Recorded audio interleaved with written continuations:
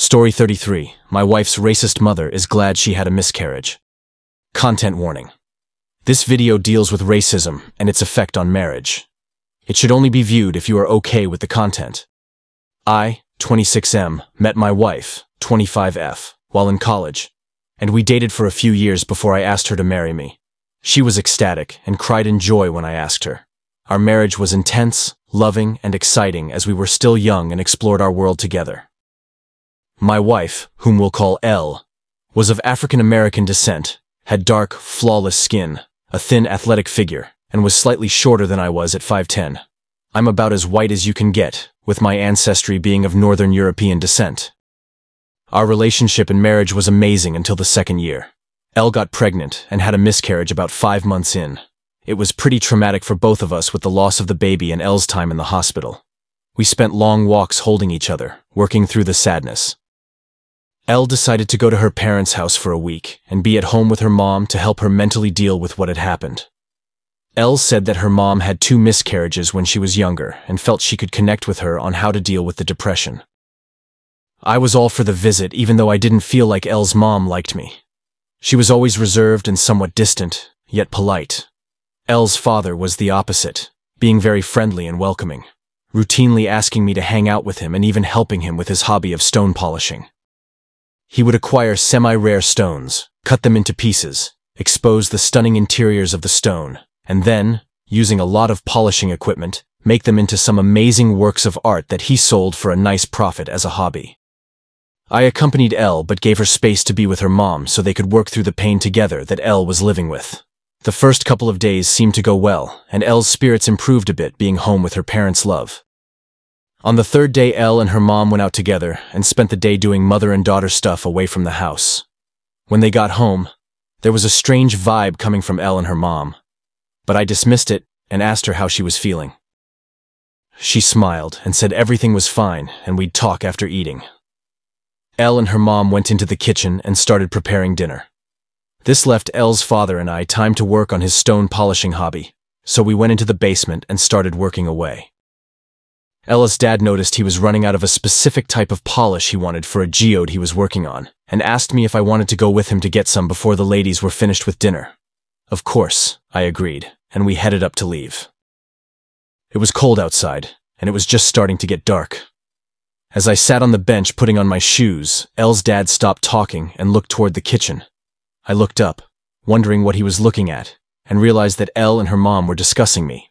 This had caught her father's attention, and he had a strange look.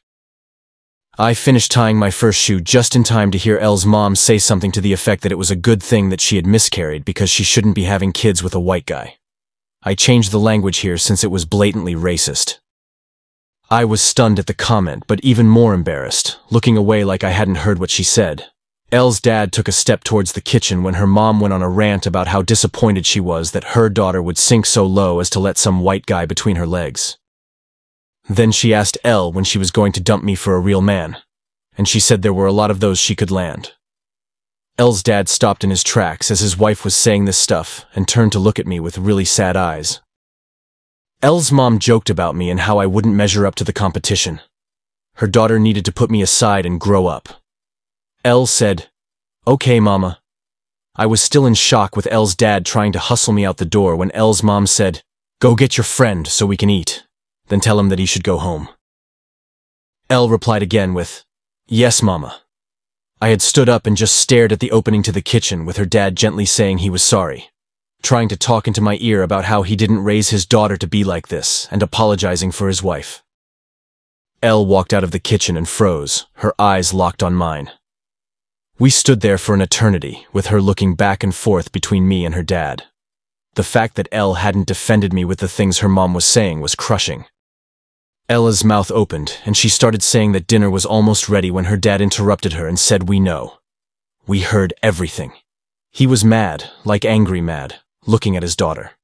I said, "You don't need to worry. I'll leave now and not interrupt your dinner." I walked to the bedroom and started packing the things I had taken out of my bag. It only took a few minutes, and I could hear Elle's dad tearing into his daughter and wife. When I returned to the front room, he was still screaming at them about what sort of people they were, and that he was ashamed of them.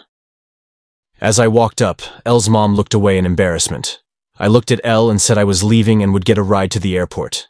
It was a 5-hour drive back to where we lived, so flying would be easier. I didn't want to strand Elle there, so I handed her the keys to my car and left. Elle and I rented a beautiful townhome in a nice area that I was negotiating to purchase. I just dropped my stuff on the floor and sat on the couch. It's funny just how fast time flies when you're preoccupied. I sat there until morning, just thinking about the last 4 years of my life with Elle. I had bouts of grief, and at times I was angry, but by morning I was just numb. I finally turned my phone back on, and as expected, it was saturated with text and voice messages from Elle and others. Elle must have said something to some of our friends because I had several texts from her friends. I didn't bother to read them. I decided to call my parents and had a really tough conversation with them.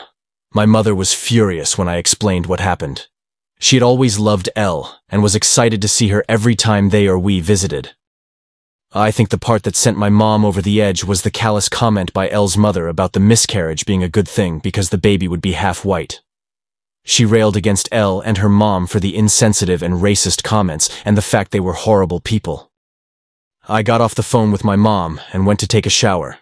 As I was getting some food, my phone lights up again with another call from Elle. I decided to take the call to see what she wanted. I answered the phone, and Elle was bawling. I just sat there listening to her cry until she calmed down enough that I could understand her. She was saying something about my mom, and I asked her to repeat what she said. She goes into how my mom called her, screaming at her and her mom for being racist pieces of crap. Mom said how dare she and her mom make comments about it being good the baby died because it was half white. She screamed at her, telling her that I was there and heard her and her mom discussing it. My mom then took to FB and went scorched earth on Elle and her mom for their actions, detailing what was said. Mom tagged everyone on her post so all of their friends and acquaintances would know what happened. I listened to Elle crying about how it was so unfair because she hadn't said anything and that her mom was saying it. After a few minutes, she stopped talking and asked me if I was still there. I asked her why she didn't defend me, and then I asked her why she didn't defend our baby.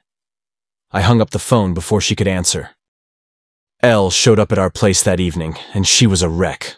I'm surprised she was able to make the drive home. Our FB was on fire with some of the nastiest things I've ever read on the internet. When Elle entered the door, she approached me and tried to hold me, but I told her no. She cried and begged me to give her a chance to talk, and I said no. I told her she would need to find a place to live since I was going to break the lease, pay the penalty, and move out. Elle cried herself to sleep in our bed that night. As she slept, I packed, finishing by the time she woke up. I left her everything we had purchased while married, and she'd easily be able to set up a fully furnished home when she found a place. I only kept the personal items I entered the relationship with, except the stuff that we had purchased for the nursery. I had all the baby stuff, including the framed ultrasound picture that we had hung on the wall after the miscarriage with the name Ash written on it.